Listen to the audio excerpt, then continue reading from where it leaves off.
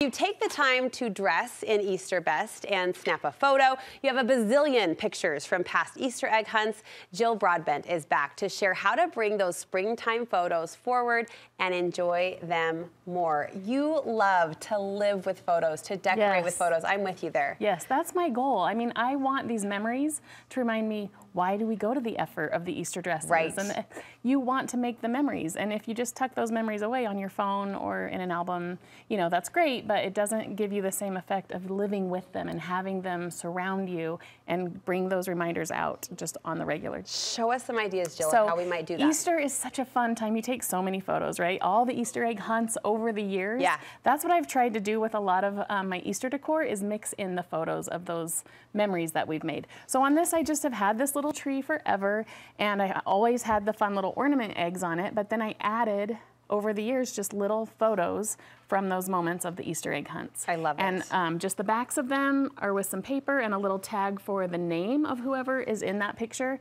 So easy, but this is a way you can just add year after year. You can add some new photos, right? You could fill the whole tree with just Easter egg hunt photos, or maybe it's your Easter dress photos over the years. So just a fun way to just print them, cut them in the shape of an egg, and tie them on to something that is out and visible. I love it. The kids love it. The grandkids would love it to see. Everyone loves to just, you know, and remember and see their faces part of your home, part of your decoration. All right, what else? So I also have this, I don't usually have it on this display. This was a great way to bring it to the show, but I just have a banner. And so again, scraps of paper, pieces of pattern paper, and then I cut a lot of the photos over the years, and then I just sewed those together to a ribbon to create a banner. So when it was a shorter banner, it lived on my mantle, then it grew to a larger piece, and every year I just add new photos to that. So by just adding more photos and more pattern paper, you can create that banner. So just a fun way, again, it brings that color and that detail that you want in your decoration, but there's memories mixed in with that. And something as simple as a holiday frame. Right. So I love to just have a frame out all year round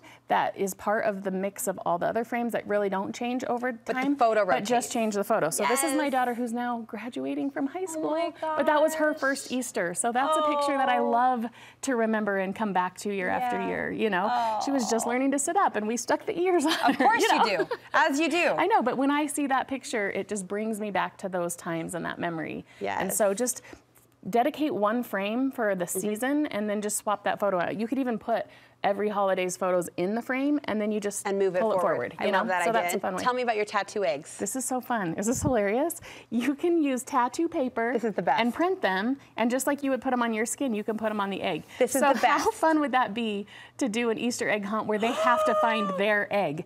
And then I did one that has all three kids, because that could be like the egg that's like, if you find one, that's fair game for anybody, right? Oh my gosh, where am I getting tattoo paper? So this is the Silhouette brand, but on Amazon you can find that one or any other brands. That was the highest rated, and I really had a good experience using it. And I run it through my printer? Yeah, so you would just size your photos. What? So I mean, that took up this much of an 8.5 by 11 piece of paper. Right. So you could use lots of different photos, or you could do 10 copies of the one child, you know, so that there's multiple eggs. Isn't that so fun, People often ask me if I get intimidated by, or overwhelmed rather, by all the ideas shared on the show, and I always say, no, I just pick one. Now today I'm feeling like I want to do all of them. They're so cute. That is darling. My kids would flip. It's kind of fun. All right, Jill, thank you. Again, how can we follow you online? Crafty Afternoon on Instagram. Crafty Afternoon on Instagram, sharing the doable, the approachable, the fantastic, excellent, I had to, crafts just like this, projects like this to brighten your home and brighten your day. Thank you very much.